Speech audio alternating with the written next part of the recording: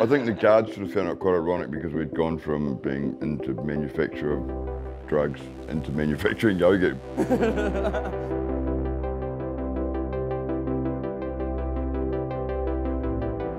Hi, I'm Wal. Hi, I'm Dylan, and once upon a time we were known as the Yoghurt Mafia.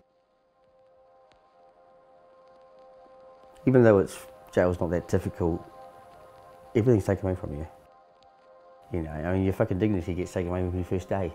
You know, and they fucking get you sitting here and just strip you down, fucking right squat. I mean, fuck, that's just removed. You know, all rights removed. Tried to avoid thinking about the outside world as much as possible, and just, you know, so I think that's what you said to me the first time when we come in. You know, try to let it. You know, you just got to keep your head inside the wire. You know, and get yourself keep busy. You know, start thinking about the outside world too much. Your time drags. You know. Heavily, I was into other stuff, but like I sort of tried meth and I'd use it occasionally, but heavily, you know, using, you know, most days, and that probably when I was about 25 or something like that, maybe 26, you know, all the time, and, you know, he starts to, yeah, do it more and more often, and the weekends turn into the weeks. And to be honest, I actually got curious about most things. Yeah, and I didn't actually realise that it was possibly an escape from whatever the life was. But looking back now, I know that now. You use it just as a survival mechanism, whatever, but at the time I thought it was just good time and what have you, so yeah, I'd try anything and everything just to find the joy somewhere, I guess. Yeah.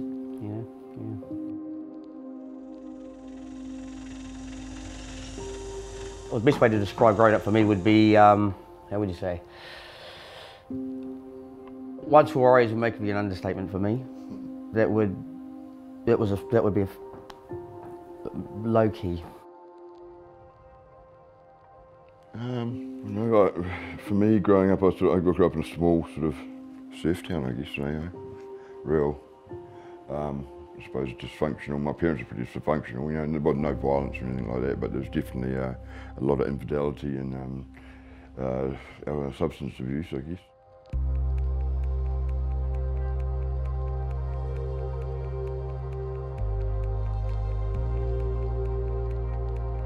You're forced into supplying it because you can't facilitate it. No, I mean, no one's wage can really facilitate the cost, you know, so you kind of invariably become a drug dealer. Seen it done once, I said, I can do that. Literally said exactly, no, I can do that.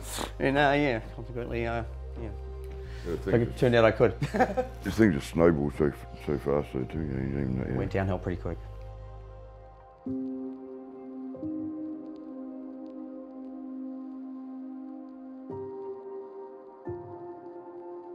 On Sundays, you used to get locked up whilst the visits were on. So anyone that wasn't getting visits had to stay in their cell whilst other people got visits. I was watching TV and I was just so happened to be River Cottage, Escapes River Cottage, like the very first series. Now I'm going to show you how to make your own yoghurt.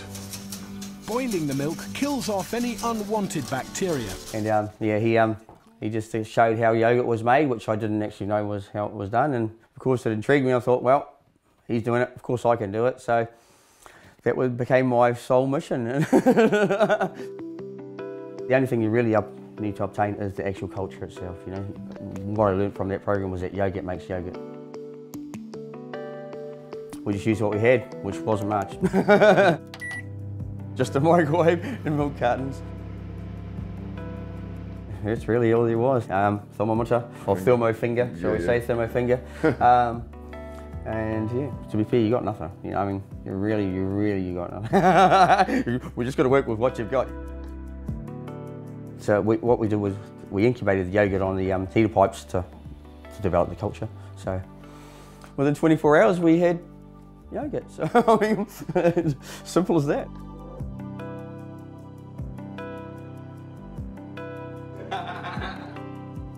Yoghurt became real popular. I pretty much day one. I mean, to be fair, I was quite proud of my effort and spread it around. Granted. I mean, and of course, consequently, everyone went, "What? You're doing it? How do we do it?" So then it became like workshops. Workshop, full demonstration at the microwave. It's amazing how many people couldn't do it. Couldn't get it right. Oh yeah, incredible, but exactly. There was 4 workshops. There were multiple people all standing there, all doing the same thing. So what are we doing? Thanks, yeah. literally went viral straight off the bat, and somehow it travelled from units to unit to unit, and then travelled from prison to prison to prison. The guards sort of found it quite ironic because we'd gone from being into manufacture of drugs into manufacturing yogurt. We'd come like, that's how far, it was, it was quite weird. It was like, Yeah, there's kind of a parallel there somewhere, I think, but what we were doing was sort of taking the power back a little bit. You got control of everything else in regards, but we sort of wrestled some control back, at least we could decide what we ate in a way. For me personally, I found myself, that was all I really thought about. In some regards it gives you, for a start, it satisfies a hunger or something nice, different to eat. It was a part of my routine which sort of kept me sane in a way. I had a routine, I trained every day, I was cooking stuff, I worked in the bush, and you just come, you wear our own little bubble, eh? I'd say probably, a good third of your time was pretty much focused on how to develop a new recipe or something like that. Definitely feels like an achievement, I tell you, when you do it, especially in a place like that. You're in a place like that where you shouldn't really be able to achieve fuck all. Really, where you really get skilled as playing poker and Scrabble, because that's pretty much all you do, and there really is poker and Scrabble or something. But in a place like that where everything's limited, so you'll be able to achieve that there. It's even a bigger thumbs up, right? So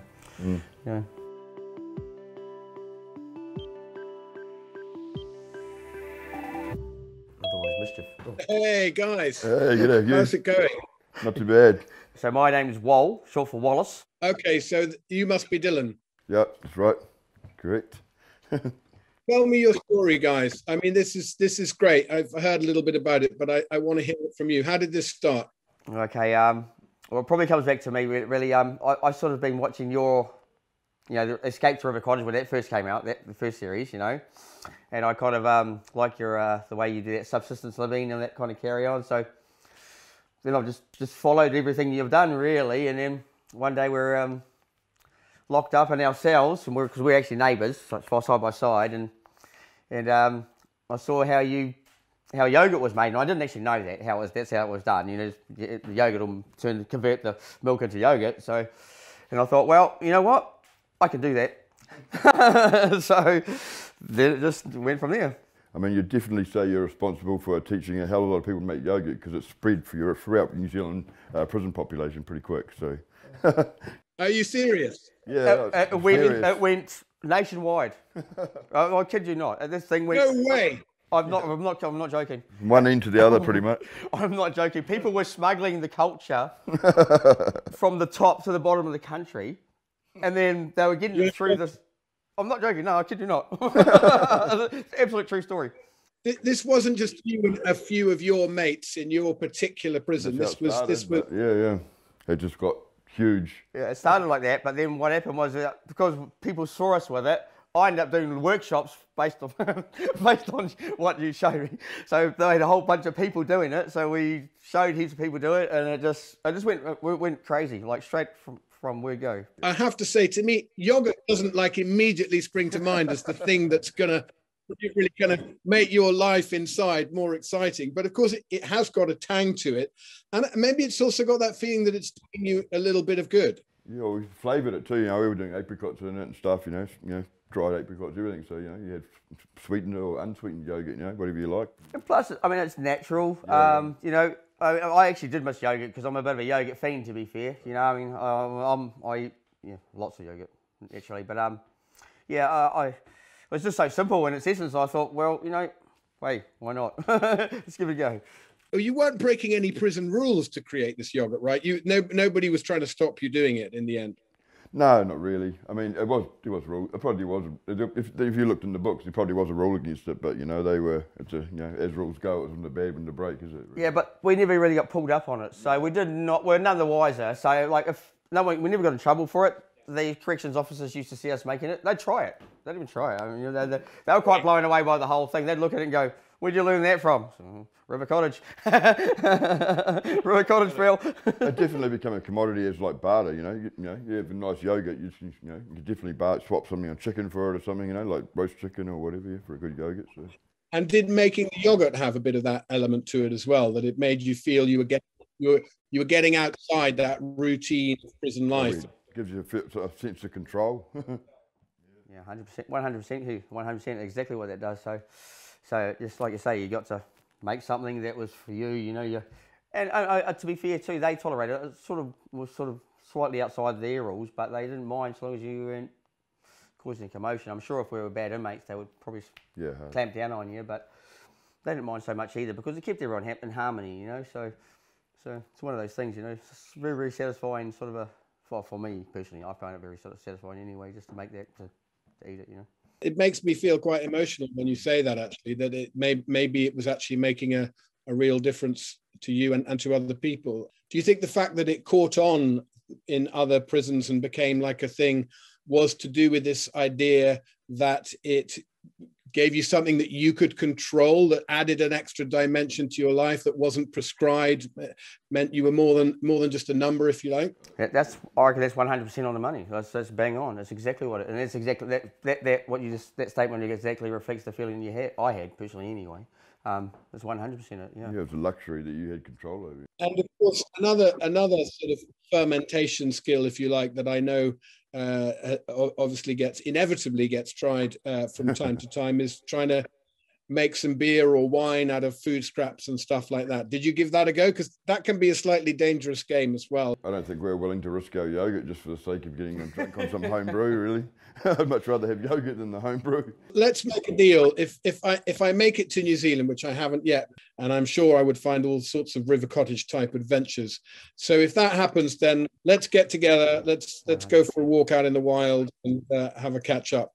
But the return deal, if ever you come over to the UK, come to River Cottage HQ and see what we're up to, and we'll sit down over a beer, but I'll get some homemade yogurt on the go. Yeah, it'd be awesome. This sounds great. That'd be awesome, Hugh. That'd be absolutely 100%. I'll lock that in. Lock it in, Eddie. Lock it in.